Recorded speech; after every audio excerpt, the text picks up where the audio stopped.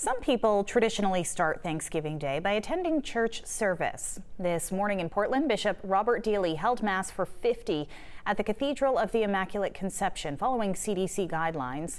News Center Maine's Jackie Mundry has a look at how the Catholic Church has been able to avoid COVID-19 outbreaks. No, there have been no outbreaks in Catholic churches. No outbreaks here, but there have been quite a few cases of COVID-19 in other churches, including the Sanford Baptist Church, the Brooks Church, and the Kingdom Life Church in Oakland. The Brooks Church offering an apology to its members after the outbreak.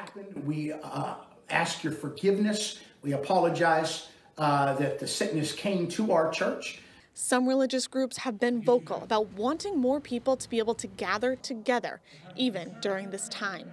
Our faith is essential. 50 cap has made it really impossible for them to have church. One of the things a priest does is I think gauges how he's talking by the congregation and how they're responding. On Wednesday night, the United States Supreme Court voted 5-4 in favor of religious groups that were disputing COVID-19 restrictions put in place by New York Governor Andrew Cuomo, limiting the number of people allowed to attend services.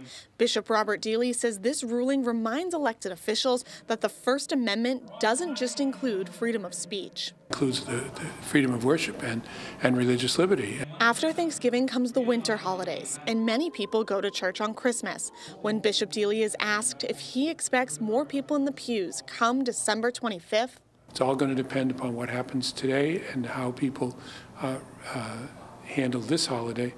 2 weeks from now, we'll know more. Maine CDC Director Dr. Nirav Shah is encouraging Mainers to practice social distancing and wear masks, even on Thanksgiving. Jackie Mundry, News Center, Maine.